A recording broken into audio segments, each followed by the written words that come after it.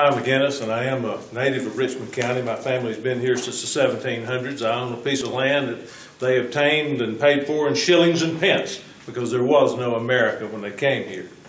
I'm a business owner and a job creator. I'm a member of the Richmond County Public School Education Board, our Board of Education, and I have been since '06.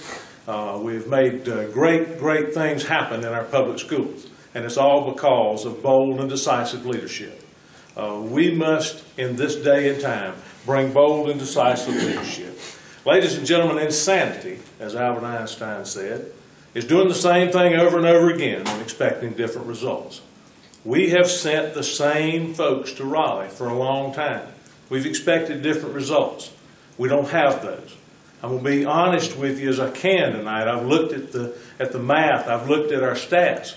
We got 30%, according to the Richmond County Literacy Council, of folks that are illiterate in this county. We've got almost 25% of folks that are living at or below the poverty level. We've got an exorbitantly high unemployment rate compared to our neighbors. We've got a high tax rate for our property compared to our neighbors. And folks, we've got to have different leadership. Nothing wrong with the past. We can talk about the past, but the future is what we've got to talk about. Our schools are the paramount provider of prosperity for everyone in this county. Our community college, one of the best in North Carolina, with great things happening there. But folks, the folks in Raleigh have forgotten us. There are 85 rural counties in North Carolina, and we've been forgotten. We've been walked on and thrown away. Everything you see, they spent $100 million to bring Metropolitan Life, 2,600 jobs, 1,300 to Cary and 1,300 to Ballantyne, the two highest income zip codes in North Carolina. Did anybody within the sound of my voice get any part of that? No, we didn't.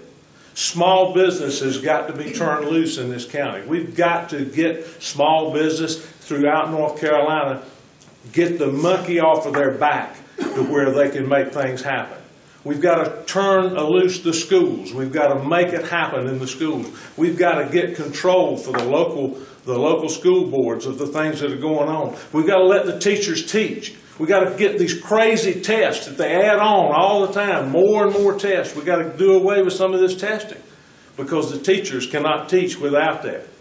Folks, it's not going to happen overnight, but it's got to happen with a change.